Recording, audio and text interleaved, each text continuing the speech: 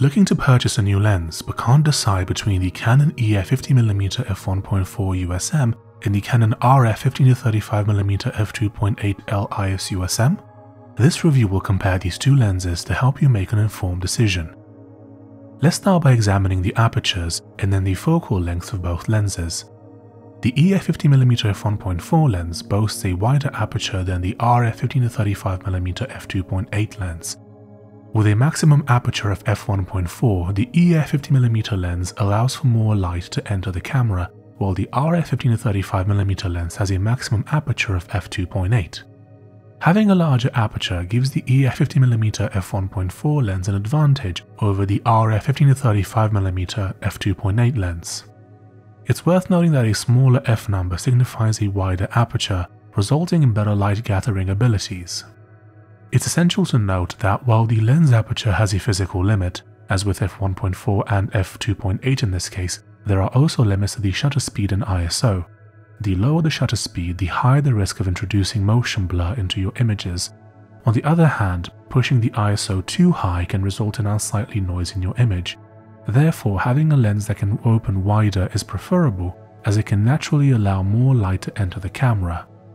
Moving on to the focal length, the remaining numbers in the lenses' names indicates the magnification of the lenses.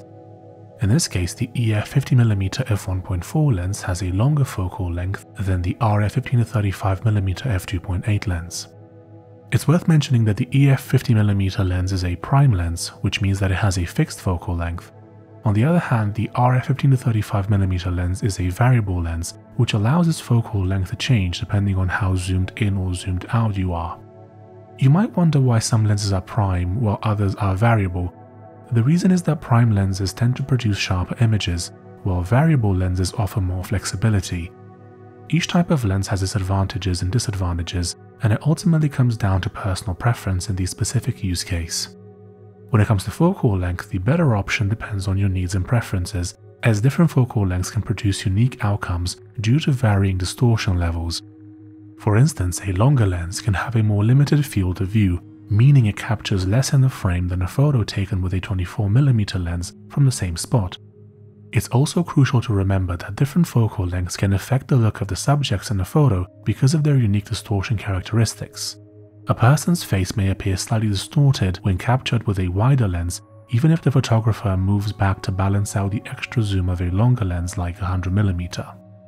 In general, 85mm is considered the ideal focal length of portrait photography, as it's believed to create the most attractive representation of the subject's face.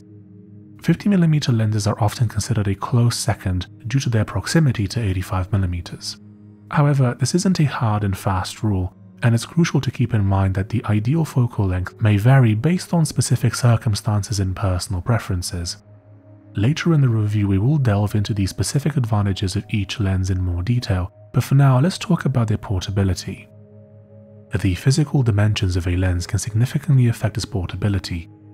The EF 50mm f1.4 lens measures 73.8 by 50.5mm or 2.9 by 2 inches and weighs 290 grams or 10.23 ounces.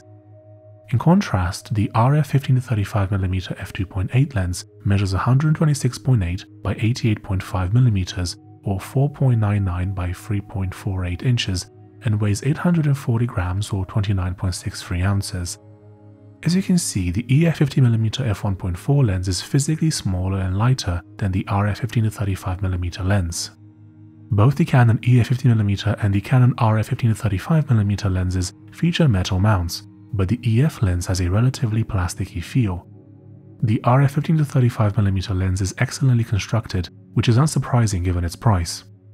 If you want to find out the current pricing of these lenses in your area, you can click the affiliate links below. Okay, so what can these lenses do? Let's start by covering their minimum focusing distance. The minimum focusing distance is the closest distance at which a lens can focus on a subject.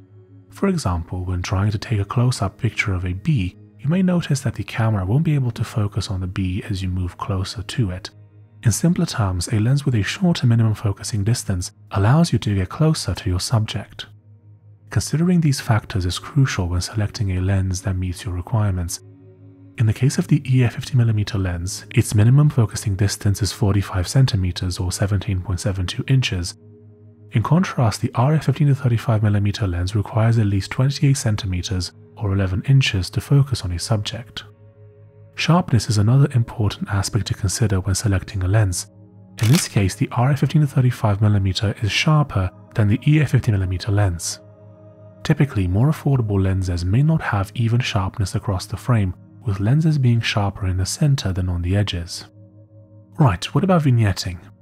In this case, both the EF 50mm and the RF 15-35mm lenses exhibit some vignetting. However, this isn't a significant issue as vignetting can be corrected in post-production.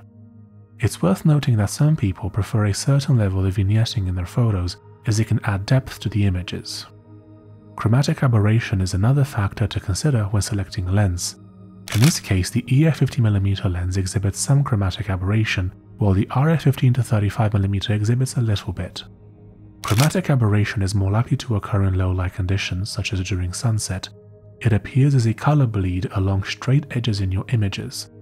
It's worth noting that while most people won't notice this issue, it's essential to be aware that both lenses exhibit it to some extent. Chromatic aberration can occur in any lens, but more affordable lenses tend to display it more frequently. Right, what about IS or image stabilization? Does either of these lenses have it? In this case, the RF 15-35mm lens features IS, while the EF 50mm lens does not. This is less than ideal, as IS can optically smooth out videos and reduce motion blur in photos. I actually use the RF 15-35mm lens to film most of my B-roll. If you're interested, there is a link down below for you to check out. Okay, what about autofocus? Both lenses' names include USM, indicating that they are equipped with Canon's ultrasonic motor. While there are multiple types of USM motors, we won't delve into that level of detail. Simply put, the USM system is typically found on more expensive lenses, and it provides a smooth and quick autofocus. While it is relatively silent, it's noisier than the SDM focusing system. Due to the noise issue, lenses that are aimed more at video often use the SDM system, while those aimed more at photography use USM. By the way, if you find this video informative, it would be greatly appreciated if you could leave a like.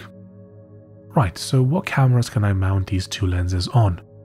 The Canon EF 50mm and the Canon RF 15-35mm lens are compatible with two different types of cameras, as indicated by their names. The 50mm lens is an EF lens, and it can be used with Canon camera bodies that have an EF or EF/EFS mount, such as most of their DSLRs, especially the more affordable ones like the Canon 77D, 250D, 600D, the Rebel series, and so on. Although it's possible to mount this lens on an RF body, an adapter is necessary. If you're interested, an affiliate link for the adapter is provided below. You can achieve stable footage if you mount the EF 50mm lens on a Canon R5 camera, which has in-body image stabilization, or IBIS. The 15-35mm lens is an RF lens as indicated by its name, and it is compatible with Canon's new mirrorless range such as the R, R5 and other models. If you're interested, I've covered many cameras on my channel, including those mentioned. You can find playlists below or click the card in the top right corner for more information. Okay, what about vlogging? Can either of these two lenses be used for that? The RF 15-35mm lens is more suitable for handheld vlogging when compared to the EF 50mm lens because of its wider focal length. The EF 50mm lens has a focal length of 50mm, which can result in being too zoomed in during handheld vlogging. On the other hand, the RF 15-35mm f2.8 lens is wider and allows for more to be captured in the frame, making it an excellent choice for handheld vlogging. The IS feature of the RF 15-35mm lens is also a great advantage as it provides much more stable footage. What if you don't care about vlogging but just want to make videos with your camera on a tripod? In this specific scenario, both lenses are suitable, but the EF 50mm lens is a better option due to its wider aperture. With the EF 50mm f1.4 lens, you can film in low light environments and get more bokeh compared to the RF 15-35mm f2.8 lens. When filming on a tripod, the presence or absence of IS is not significant since the footage will be stable. Okay, so what are these lenses designed for? What if you want to do portraits? both the EF 50mm f1.4 lens and the RF 15-35mm f2.8 are capable of portrait photography. However, the 50mm lens has an advantage in this field due to its wider aperture. A wider aperture can capture more light, making it suitable for a wider range of environments. Furthermore, it produces more bokeh compared to the RF 15-35mm f2.8 lens. What if I want to do street photography? Both the EF 50mm lens and the RF 15-35mm lens can be utilized for this purpose, but it's crucial to be cautious, particularly if you have an expensive camera setup. In this scenario, the RF 15-35mm f2.8 lens is a better option due to its wider focal length of 15-35mm, which can help capture the atmosphere of a place. Additionally, with its f2.8, it can work in low light conditions. What if I want to take photos of products? When it comes to that, the EF 50mm lens is a better choice than the RF 15-35mm f2.8 lens due to its focal length of 50mm, which offers more zoom compared to the 15-35mm.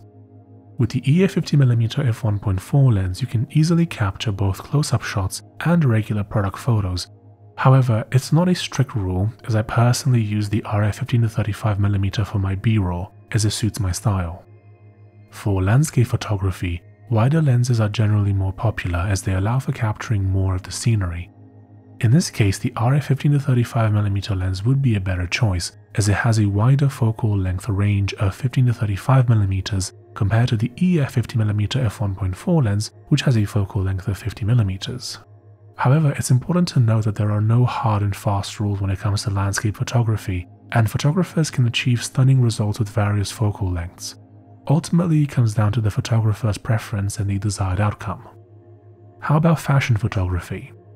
In addition to its wider aperture, the EF 50mm f1.4 lens also produces a more flattering bokeh, which can help to elevate the overall look and feel of fashion photography. However, the RF 15-35mm f2.8 lens can also be used effectively for fashion photography, particularly in situations where a wider focal length is desired to capture more of the environment or context surrounding the subject. What about documentary-style shooting? A variable lens is usually preferred over a prime lens for documentary work. In this regard, the RF 15-35mm is better than the EF 50mm lens, as it offers the flexibility to zoom in and out on the fly, providing more versatility in different shooting situations. What if I want to capture sports or wildlife? For sports and wildlife photography, you'll typically want a telephoto lens with a long focal length that lets you get close-up shots from a distance. The EF 50mm and the RF 15-35mm lenses are not only not telephoto lenses, but they have relatively short focal lengths, which makes them less suitable for these types of photography. What about weddings or events? When photographing weddings or events, the primary focus is usually people, isn't it? If you are limited to using just one, the ideal lens would be versatile and suitable for capturing portraits. The RF 15-35mm lens is the clear winner. Although it may not be my top choice for portrait photography, it is a highly adaptable lens, and if you can only select one, this would be the one to go for. Okay, so which lens is best in general? Selecting a good all-round lens can be challenging, but the RF 15-35mm lens stands out in this category. When looking for a general lens, you would want a lens that is versatile enough to be suitable for most situations, and the RF 15-35mm lens fits the bill in most cases. Right, so how easy are these lenses to use? To begin with, both lenses have manual focus rings that enable you to manually adjust the focus if desired. Furthermore, the RF 15-35mm f2.8 lens features a zoom ring, which when rotated permits you to adjust the lens's zoom, expanding or narrowing the field of view. In addition, the RF 15-35mm lens includes a custom control ring that can be configured within the camera. By rotating this ring, you can modify settings like ISO, for example. While some photographers appreciate this feature, I prefer to disable it during a shoot to avoid accidentally altering critical settings. Okay, so how long can I expect these lenses to last? An essential factor to consider when evaluating the longevity of a lens is the type of mount it has. In this instance, both lenses come equipped with a metal mount, which indicates their durability. Another crucial consideration is whether the lenses have a weather sealing, and if so, what kind. The RF 15-35mm lens is shielded from dust and water splashes, whereas the EF 50mm f1.4 lens lacks weather sealing altogether. Numerous photographers, myself included, prefer to employ a UV filter as an additional safeguard for the lens element. I use Sigma ceramic UV filters, which I apply to my lenses immediately and leave on all the time. Although these filters can be costly, they provide protection for more expensive lenses, making them a worthwhile investment. In addition, having a filter attached to the lens negates the necessity for lens caps, although they can still be used if desired. When purchasing filters for these lenses, it is crucial to consider their filter size, which is distinct from their focal length. The EF 50mm f1.4 lens has a filter size of 58mm, while the RF 15-35mm f2.8 lens has a filter size of 82mm. It is crucial to remember this distinction since many individuals initially believe that filter size corresponds to focal length. I hope this has been helpful. If you're curious as to how much these lenses cost where you are, I have affiliate links down below for your convenience. If you'd like to check out more of my reviews, you can either have a look down below for relevant links or click the card in the top right corner. Do you have any questions? Feel free to comment down below and I'll do my best to get back to you. If you'd like to purchase any of the items mentioned in this video or see how much they cost in your country, I have affiliate links down below where you can view them. Thank you for listening. Don't forget to leave a like, subscribe and hit that bell, and I'll see you in the next one. Bye bye.